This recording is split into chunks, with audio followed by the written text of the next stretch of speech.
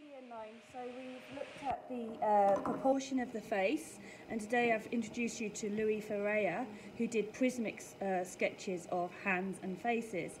So we're going to focus today on that technique and start off by just drawing a face. You can draw from one of hers if you want to, or you can draw from one of your own faces. Just getting the basic proportions. So start off actually with the outline, although that is not going to be the focus later on. So I'm doing my face here just slightly in proportion, in profile. So slightly from the side, that is, not a frontal view. Okay, and we know by now, all of you, that the eyes are roughly halfway down the face. So I'm just going to sketch those in. Nose halfway between the eyes and the chin, and then halfway roughly between the nose and the chin we have the lips. Okay, so we've got it just roughly sketched in. Now, like I said, we're doing the prismatic, so it's the idea of the colour being fractured out and fragmented rather than being exactly as it is in real life. So what I'm going to do now is put the sections in. So I'm going to create a fragment of colour here.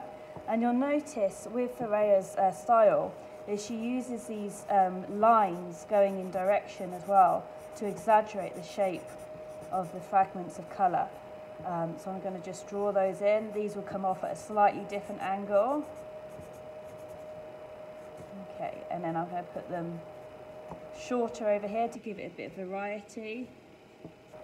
And then some even closer together to give it a denser kind of sense of shadow going around there. Okay. Now I'm going to get a different colour because we separate it out. I'm going to do a fragment of colour coming down like this underneath the cheekbone. And again, once I've decided on the outline shape, I'm going to use this artist style of doing these kind of linear, very sharp lines going across like that.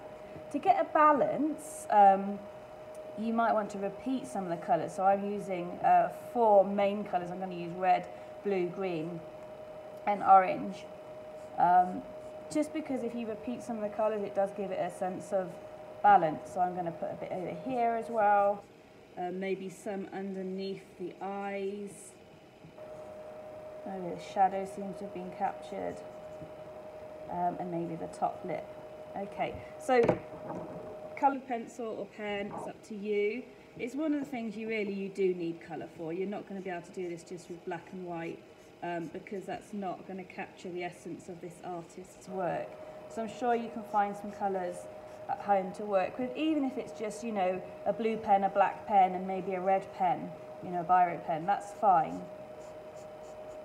And it's going to take a bit of time just to build up these layers of almost abstract. I mean, it's not abstract because we can see the face, but it's focusing more on the shapes and lines as opposed to the actual features of the face.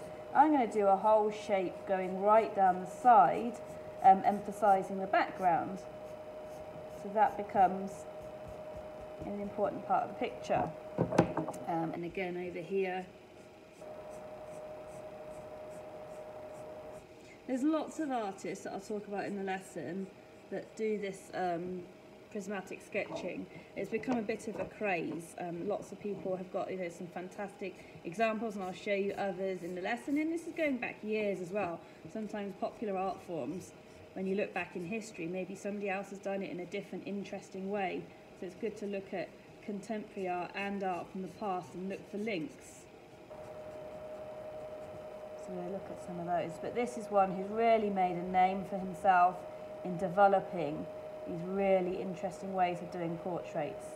And perfect opportunity for you. You're all very confident now, or should be feeling confident with doing portraits because you've done some fantastic work. Now we're going to look at different styles that artists can use. So you can see the more I build it up, the stronger hopefully you're seeing it's becoming. I'm just pinching, stealing, being inspired by the technique of this artist. Okay, now one thing I'd say though, big bit of advice, is don't be tempted to fully finish one area. because actually if you give yourself a bit of space and time, sometimes you can think of a better way to do it. And also I think it gives a better balance and overall harmony to the picture if you get these fragments of colour and move them across the page. My art teacher, Mr. Freeborn, used to say almost like you're dancing across the page with your coloured pencil or your paintbrush. Don't just finish one area. Keep working over the page and come back. It might mean that you have to, you know, turn the paper around to do that, so you're working on it sideways.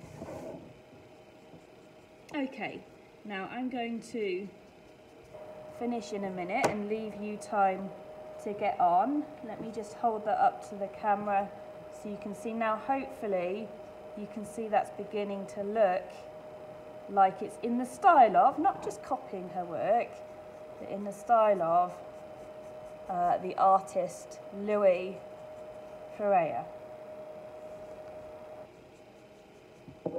There you go. Okay, look forward to seeing what you do, and remember, don't forget to send your work in. Have a good lesson.